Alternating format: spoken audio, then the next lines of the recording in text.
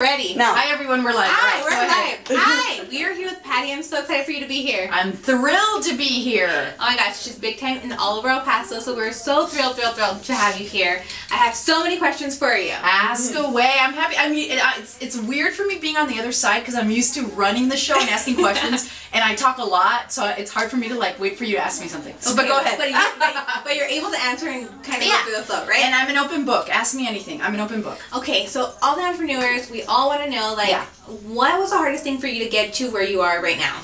I think believing in myself, you know, believing in myself and cutting out the naysayers. And a friend of mine, Claudia Castillo, who did my makeup, showed me a little script of haters. We all have haters. If you don't have haters, you're not doing anything with your life. We all have haters. You have to tune those people out. And it's usually people who are really not doing anything with their life. And when I first got in this business, and we were both single mothers. I had a baby at 21. I had no education, no nothing. And I really had to get focused and realize, what do I want to do with my life? And I had this vision of always being a news anchor, going into journalism, you know, down the road. But again, you have to work towards that. You don't start there. You know, I started interning, and then in radio, and then I worked my way to Lee as a desk assistant, working the bad hours in the mornings at night, and you work your way up and you prove yourself. But believe in yourself when it's hard, when it's difficult, when you get people telling you, no, you're not going to make it, when why don't you do something else, and you're going to get a lot of that. But at the end of the day, you really have to get quiet, get still, and believe in yourself. And how do you know you're in the right direction? And people always ask me that. You know, we can second guess ourselves.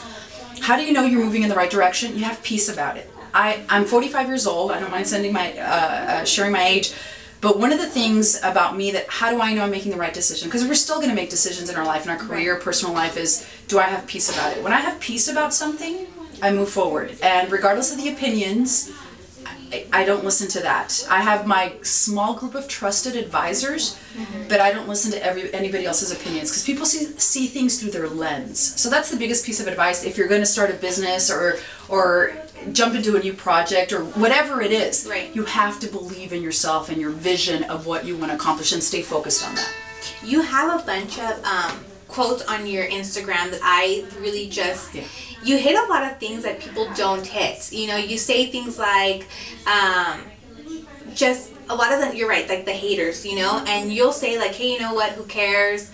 And all those mantras for me really resonate for myself. And why do you post those? Because it's personal. Every one of those that I post speaks to me or has spoken to me at some point in my life. It's all personal. I mean, it's something that speaks to me that say that I need to hear it. I went through this. Someone else needs to hear it. It's motivational. It's that belief first and foremost in ourselves. I mean, we create our lives. I believe that 100%. I say that all the time. I came from nothing. But in order to change our life, it starts with us. People don't rescue you. There's no Prince Charming. We have to be our own heroes. As a woman, as a business person, as a mother, as a friend, it first starts with us and our thinking and what we believe. And so a lot of those quotes are really just, somebody needs to hear it. And then also for myself as a reminder that, you know, to believe in yourself, to be happy, to appreciate the small things. And then, like, you know, the haters, the people see things through their lens. You know, I saw this somewhere in a motivational speech or something, and I live my life by surrounding myself by positivity, is that, you know, you go around asking people, what do you think, and what do you think, and what do you think, and what do you think, and you're going to get 100 different opinions. You can't do that. You first have to really get quiet and still and ask your higher power, universe, God, whatever you believe in, and the answers come, and they always come. And then you get peace about doing something. I've changed the way I live my life, especially in the last 10 years. And I can say I'm the happiest I've ever been. My life is amazing. I have it amazing, but I'm very grateful. One of the big things for me is gratitude and humility. I never forget where I came from. I would never forget having nothing. You know, struggling. But it's those struggles, I think, that make you appreciate once you kind of climb out of those deep waters. And you will. I think we all go through that. You know, that's life. You know, and we'll touch base on that. You know, I think everybody of my followers know that, you know, me and my son ate the same 3 meals for a long time, and it was just like, gotta do the next step, gotta do the next step, and I just really just lived through faith and just like, you know, I will get there. I am nowhere near where I want to be because I have so many more goals, and I mean, you inspire me so much, so thank you. Yeah, no, and that's what life is about. I mean, how old is your son now? He's 12. He's 12. So my son is 23. He's going to be 24.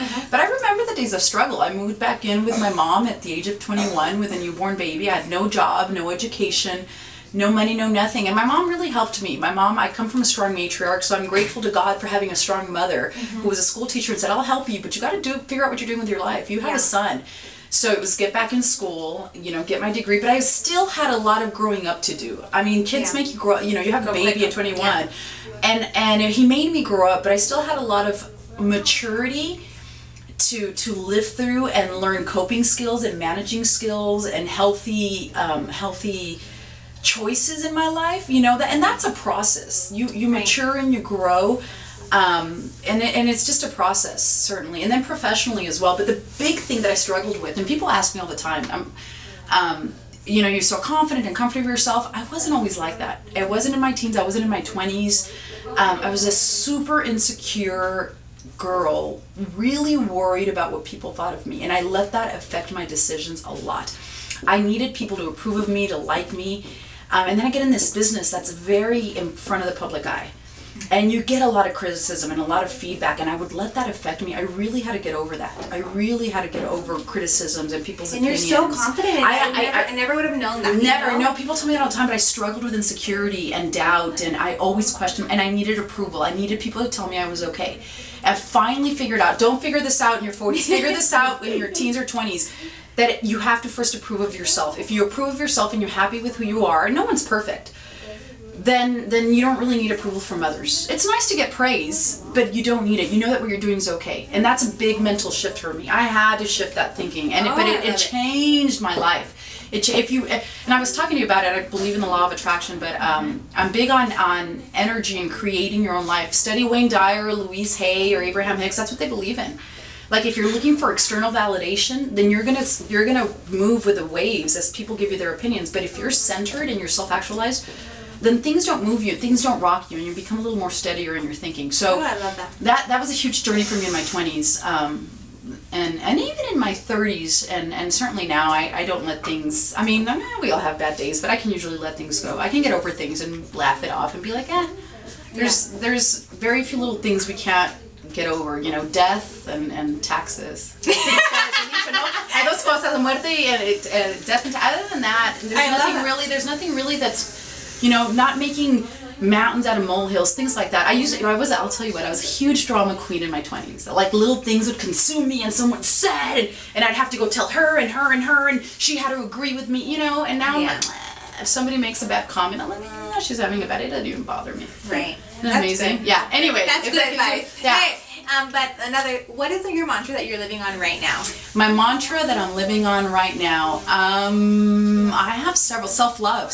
I love and approve of myself. I've been listening to a lot of Louise Hay, and I listen to her. I get up and I turn her on. Find her on YouTube. You guys don't listen to Louise Hay. Look up her videos on self-love, self-affirmation. She has talks on career. You get to read her books. You can heal her life. Incredible. I've recommended it to some friends who were struggling with self-confidence. Self-love. It all stems from self-love. So tell yourself 1,000 times a day. Your self-talk has to change. It has to be, I love and I approve of myself. I love myself and I approve of myself. Because when we don't love ourselves, then that's what we're attracting. People who mistreat us, abuse us, circumstances that abuse us. But and I don't mean a superficial, and she says it too, I don't mean a superficial, like, love, an arrogant love, a vain love. I mean, like, where you're peaceful and calm with yourself and you accept yourself.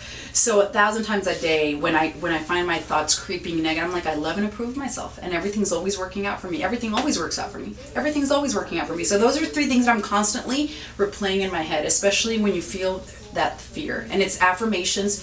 I think affirmations are huge. Write them down. Put them. Say them to yourself over and over and over. But those are 2 big things. I love myself and I approve of myself. Where can we find you on Instagram? Patty's World. PATTY.S and then World. Patty's World. And just look up Patricia Maese and you'll find me there. And then follow me on Facebook. I have my personal page, Friend Me. Don't post political stuff because I'm going to delete you. You're allowed to believe your stuff, but when people start getting negative, I'm sorry, people, I delete them. I don't crowd my mind with that negative. That's why I left news and I'm doing lifestyle now. And then where can we watch your show? Am I going longer than I am? No, you're not. Okay. Yeah. Saturday, 6:30 on Channel 9, my new lifestyle show. It's just a blast. How long does this go? Because I'm just going on. You can keep going. Okay. Yeah. I talk forever. Sorry, Sam. No, that's good. No, we're gonna go to the podcast now. So you answered everything. You want to tell anybody anything else? Just believe in yourself, and if you have a dream for your life or a vision, You have to set down that goal and stay focused on that and tune everything else out. Okay guys, we are going to keep going with the She Styles podcast. You're going to have to go to Apple and you will hear it tonight. We will post it and she has so much more to tell us. Thanks for tuning in. We will talk to you guys soon. Bye!